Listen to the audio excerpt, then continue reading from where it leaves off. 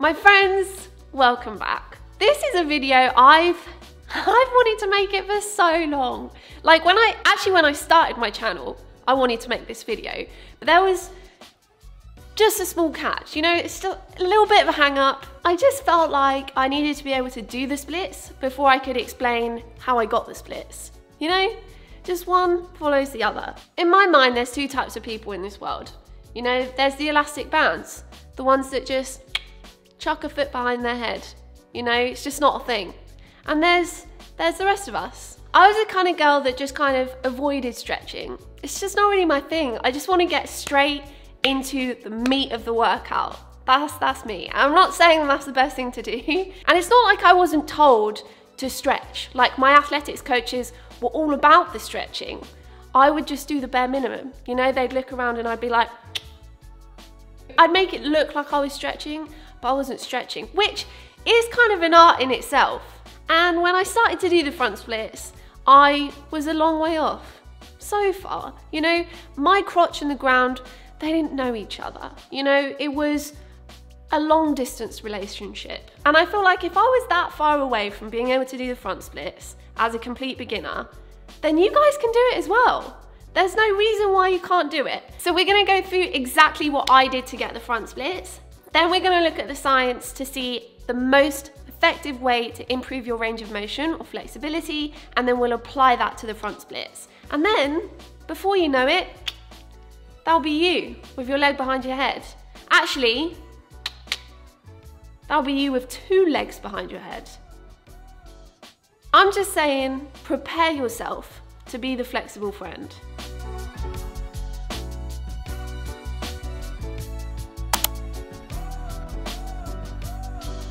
So the good thing is that the front splits can easily be broken down into flexibility of two areas. The hip flexors of the legs going backwards, and then the hamstrings of the legs going forwards.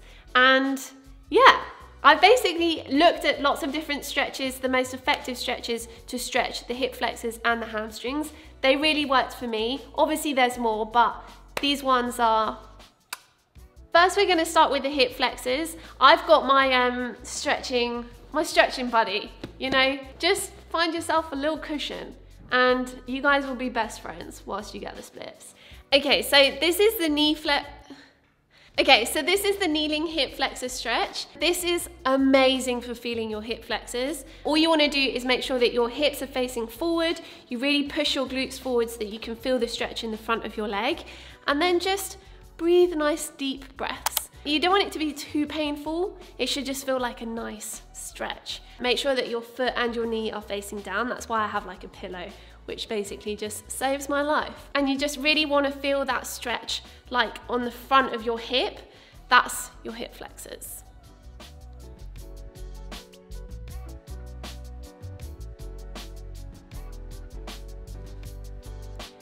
And then to make it more advanced, you can just bring your foot up. But again, make sure that your hips are facing forwards. So obviously a hip flexor stretch is unilateral, so you want to make sure that you're doing the same amount of time on one leg as you do on the other as well, to keep that stretching balanced out. And that's basically it for hip flexors. Honestly, you don't need to have a ton of stretches. You just need like a couple that you can really, really feel. So now we're moving on to stretching the hamstrings. The hamstrings are being stretched on the leg going forward in the splits. Couple of stretches that I like here. The first is the kneeling bent over hamstring stretch. And you really want to make sure that you're sticking your butt out and behind you so that you really feel that stretch in the back of your leg. Not like your glutes, not your lower back, but really in your hamstrings.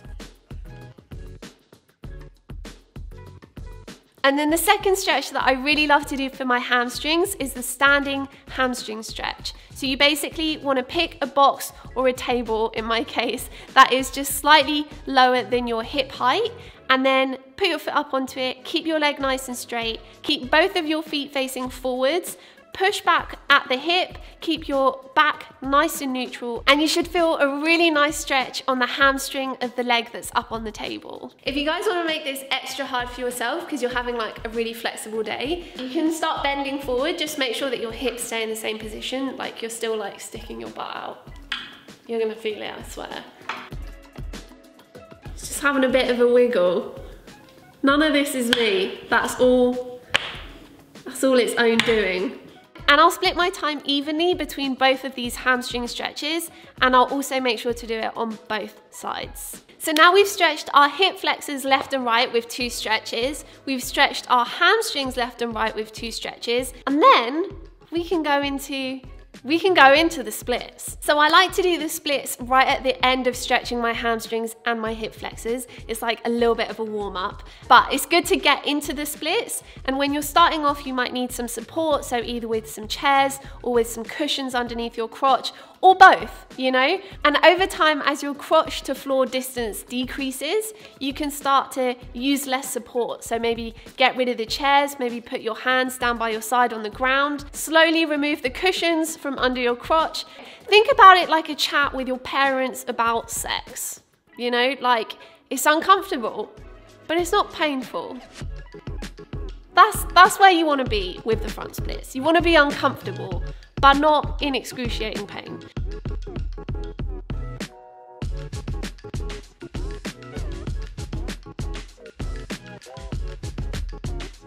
And just a couple of tips for when you're in the front split stretch, making sure that you're always rotating your hips so that you're facing forwards, and then that your front and back leg are forming a nice straight line. When I first started, my back leg was kind of doing its own thing. So it wasn't really a straight line, it was like a half moon. And also keeping your chest up and your back nice and upright, because I also want to always lean forwards. By keeping your back upright, you're doing a nice even stretch between your hip flexors and your hamstrings.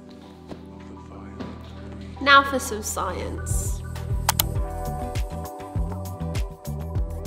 Okay, so now that we've got our stretches down, the next thing that we can use the science for is figuring out how much and how often to stretch. Now, I'll be honest, there's not like a great body of literature. I feel like a lot of the methodologies are flawed, so I don't feel super comfortable coming up with like a definitive conclusion, but I still think there are some suggestions that help us find like a really good routine for us. So there's a systematic review which has looked at some of the highest quality research in this area. So they've looked at 23 papers, and there are a couple of areas where we can start to form some conclusions. So the first was in the area of total duration of stretching per week. So how long you should be stretching per muscle per week to get the best results, or the most improvement in range of motion. So they separated the 23 studies into 3 different groups. Subjects that were stretched for less than 5 minutes per muscle per week, subjects that stretched, oh my god, such a tongue twister,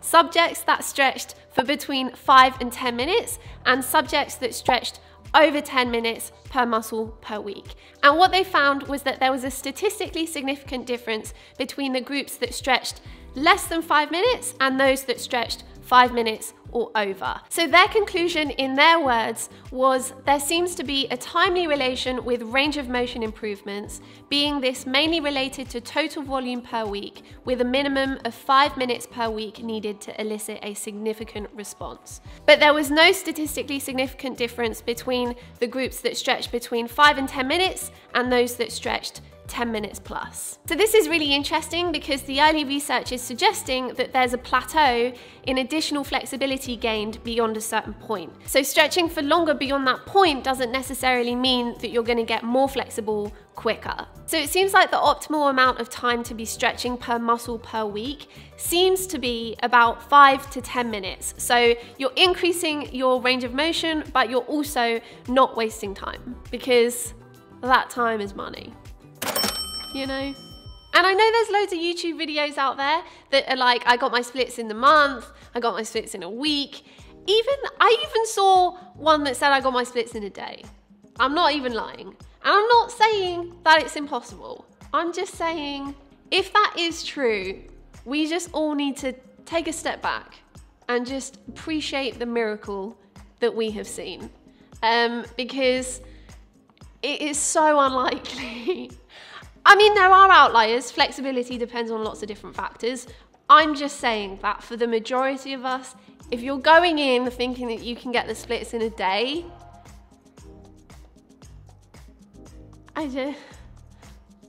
even though you might have put in like the right amount of active stretching time, your body needs longer than a week for it to kind of repair and elicit those physiological responses. So in my case, it took me like 3 to 4 months. And I think the trick here is finding a routine that you enjoy, that you can stick to, that's easy for you to do regularly, several times a week for the medium term, like 2 to 4 months. So the next conclusion that we can start to draw from this early research is to do with the frequency of sessions. So now we know how many minutes we should be spending in a stretch per muscle per week. How do we split that across the week? How many days should we be spreading that across? So across the studies in this systematic review, those where subjects stretched 5, 6, or 7 days per week showed statistically significant improvements in range of motion compared to those that only stretched 2 or 3 times a week.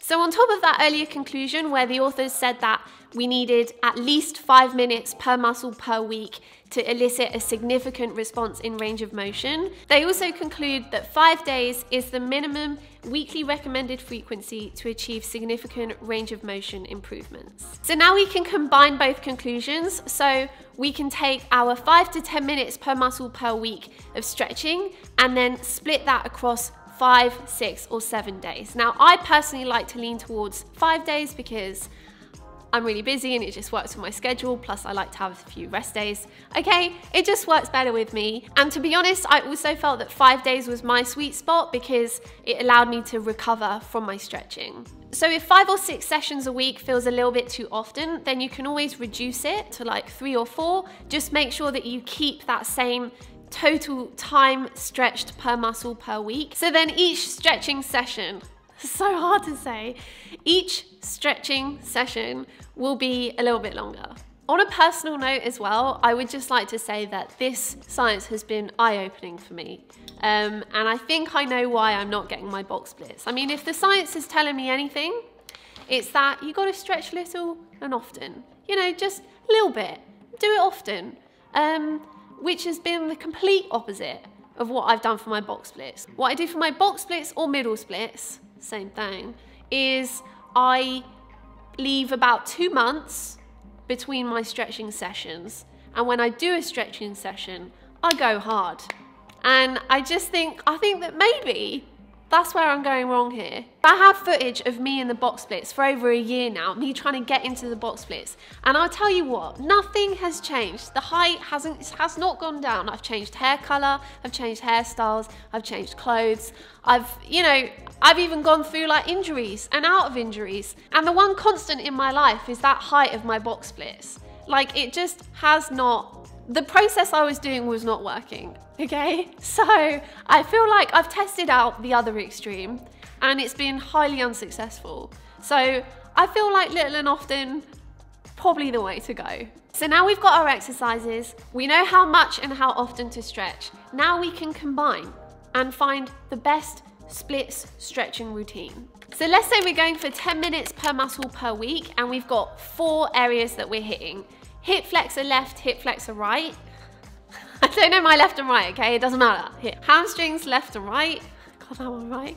And that's it. So the hip flexor stretches and the hamstring stretches target one of those groups at a time. And then the splits targets 2 of those groups at a time. So across the whole week, we want to stretch 5 minutes for the hip flexor left, 5 minutes for the hip flexor right, 5 minutes for the hamstring left, 5 minutes for the hamstring right, 5 minutes for the splits left, 5 minutes for the splits right, and then that totals 30 minutes of total stretching for your splits. And it hits 10 minutes of stretching per muscle per week in all of the muscles. So now we split that total week into 5 days. That's going to be per day, 1 minute of hip flexor left, 1 minute of hip flexor right, 1 minute of hamstring left, 1 minute of hamstring right, 1 minute of splits left and 1 minute of splits right. Now the research isn't clear of whether you should split that 60 seconds up into 2 lots of 30 seconds or just go for the whole minute. I personally like to go through the whole minute because it actually allows me to like relax my muscles and just chill. And I know that I showed you like 2 different exercises for the hip flexor stretches and for hamstring. I just pick one that I'm fancying to do that day and I go for the full 60 seconds. I don't worry about doing both of those exercises. I just pick one. The next thing I want to talk about is intensity.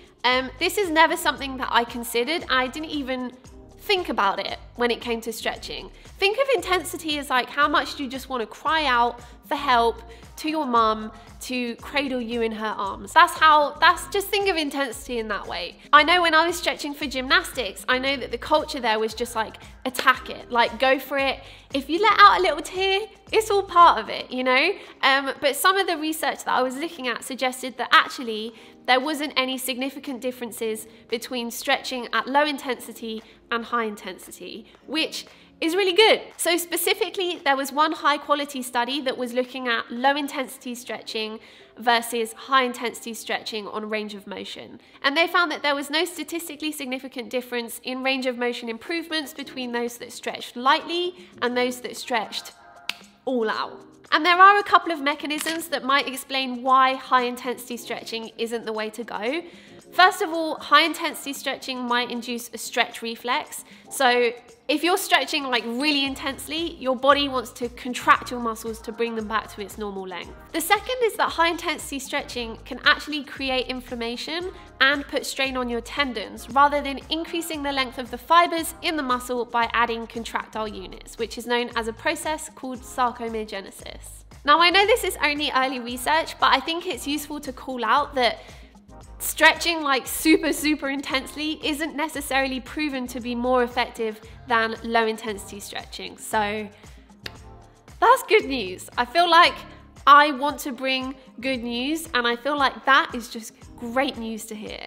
The last thing I want to talk about is periodization. So periodization is basically dividing your training up into low intensity or volume phases and high intensity or volume phases. Periodization is something that's really well researched when it comes to sports performance and building muscle, but it's only just started to be studied when it comes to flexibility. Speaking to gymnastics coaches, and again, this isn't like science-based, so we can't fully know, but they seem to believe that taking like a week off from stretching, if you've been stretching regularly for a 6-week period, can actually help you recover, and then you can get back to doing some stretching. And personally, from my experience, that's been the case as well. Like, there is a point where everything just kind of like hurts a little bit. But this is your friend Natasha talking. This isn't Science Natasha talking. All I'm saying is that if you find yourself at a plateau, maybe it can help to take like a week off and then go back to stretching. Maybe that just gives you enough of a recovery to help you find like improvement gains in range of motion. So that's pretty much everything I wanted to cover, like coming up with the exercises. We know how much to stretch, we know how often to stretch. We've combined them so that we get our perfect stretch splitzing routine, splitzing.